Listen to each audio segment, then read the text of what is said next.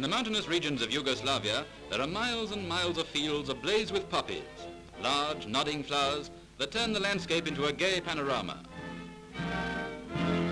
And the fruit is ready for picking. It's from the fruit or seed of this species of poppy that opium is obtained. To release the juice, an incision is made round the middle of the fruit, and the operation has to be done very carefully. For if the cut is too deep, the juice will run inside and be lost, and there must be no risk of a shower of rain washing it off.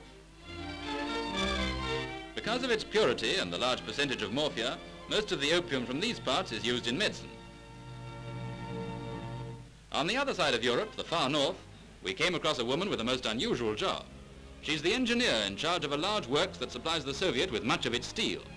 Yes, thanks to the increased opportunities for women to enter what were once men's professions, she passed her engineering exams with high honors. And bang goes another masculine stronghold.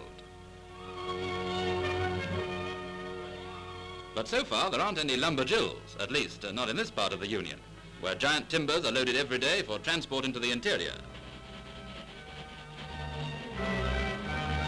Special lumber trains run from the forest to the mills, hundreds of miles of snow-covered track connecting the tree country with distant civilization.